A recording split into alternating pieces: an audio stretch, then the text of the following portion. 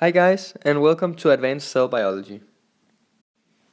Today I briefly want to go through the biosynthesis of catecholamines. There are three important neurotransmitters, which are collectively called catecholamines. The first one in the biosynthesis of catecholamines is dopamine. Dopamine is produced in two regions of the brain.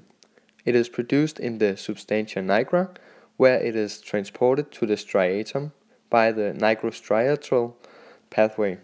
And then it is also produced in the ventral tegmental area, where it is transported to the prefrontal cortex by the mesolimbocortical pathway.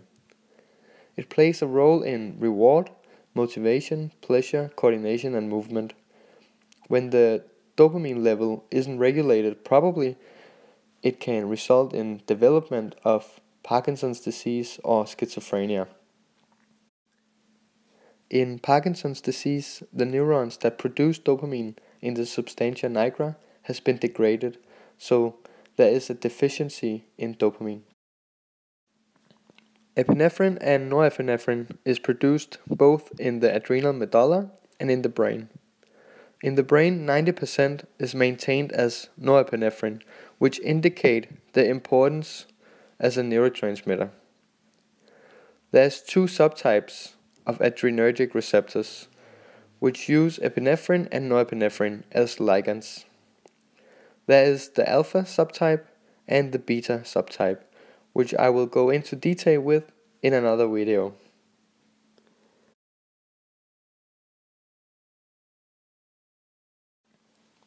The catecholamines derive from the amino acid tyrosine. Tyrosine is converted to dopa by the enzyme tyrosine hydroxylase, which add on a hydroxy group as indicated by the red box.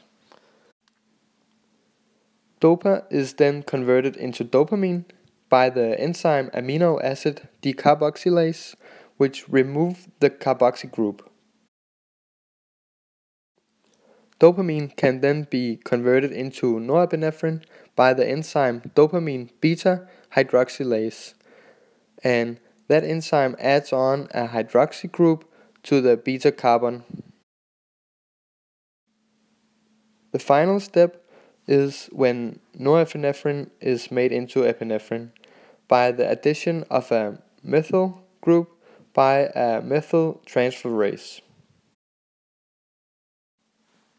That was the biosynthesis of the important catecholamines. Thank you for watching.